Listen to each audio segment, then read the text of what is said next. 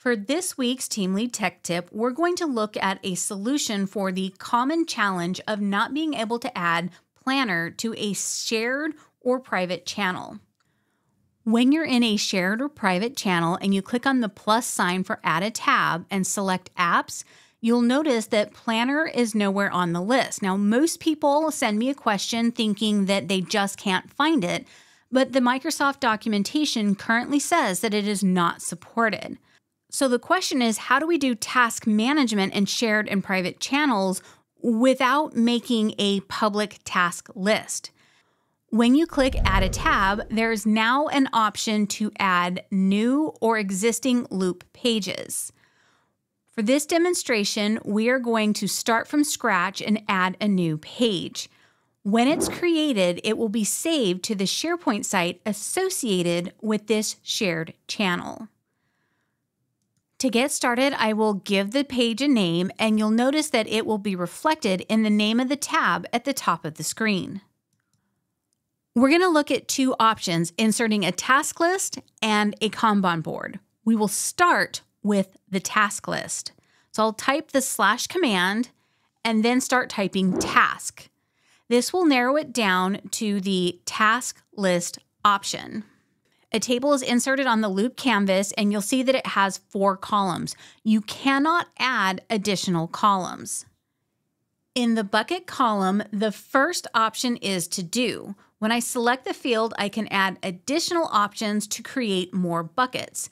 In this case, we're going to add in progress, review, and edit. You can also review the options and change the titles for the buckets. So in this example, we use backlog.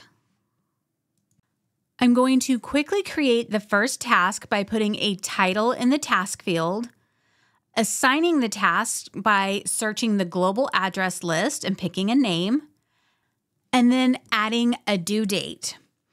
Now I want to draw your attention to the left-hand side just above the table where we have the view switcher. This is going to let us put the table into a board view now that we have a few buckets to organize with. Notice that the task card is in the backlog column, and I can switch the buckets by dragging and dropping the task card through the process.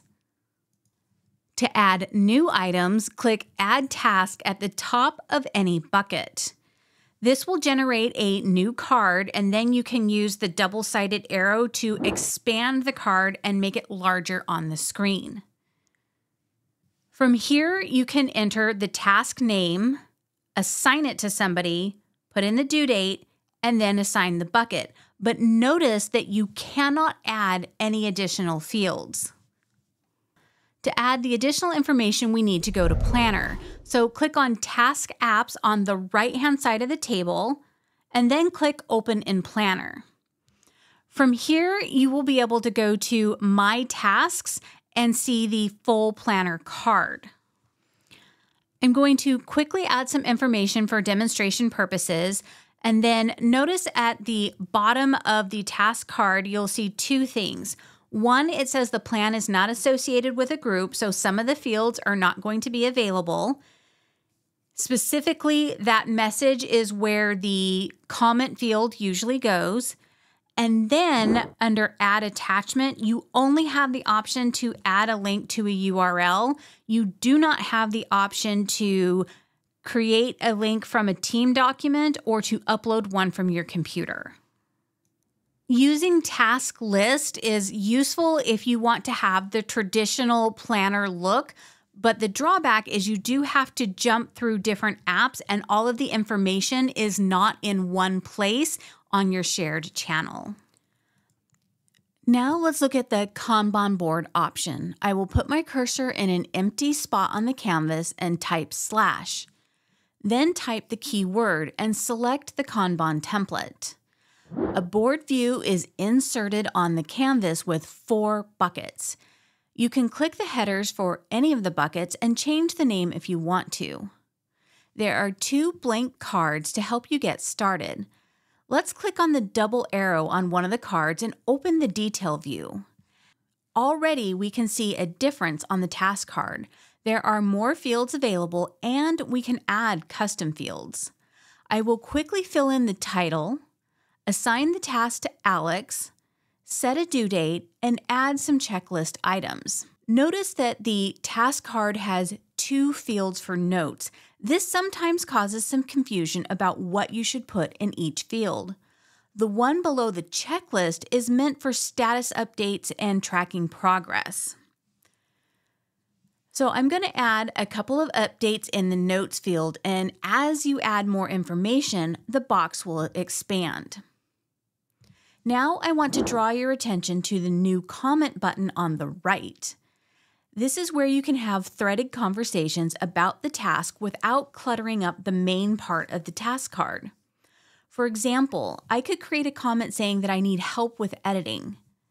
Adele will see the comment when she opens Loop and ask, "How can I help?" Then I can reply that my computer is crashing and I cannot finish working on the file. This exchange is easier to read in a threaded comment with names attached versus notes, especially if multiple people begin to chime in. The next thing I want to point out is that you can change the title of the field. To clarify the intent of notes, I'm going to rename it to status. Next, we're going to jump down to the notes at the bottom of the card. This is where you would put the instructions and details for the task. I'm going to keep my comments simple, but you can add as many details as necessary for your business process. As I mentioned earlier, you can also add customized fields to the task card. Click Add Field and then choose one of the options.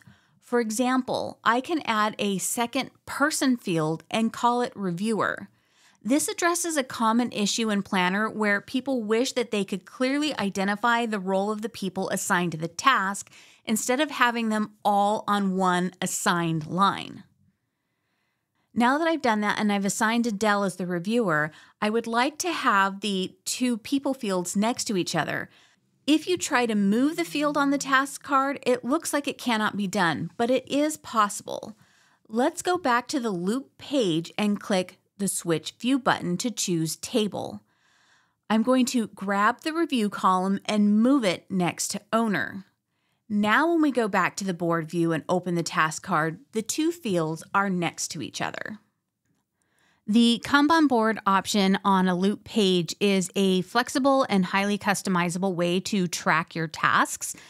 The one drawback is that it will not synchronize with your Planner application.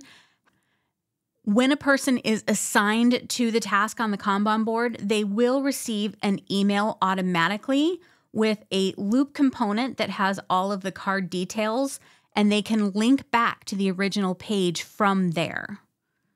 And now that we can add Loop pages to a shared or private channel, we have more flexibility in our task management processes. I encourage you to check these out and then drop me a comment and let me know which one would work best for you. Thank you for watching, and I'll see you in the next video.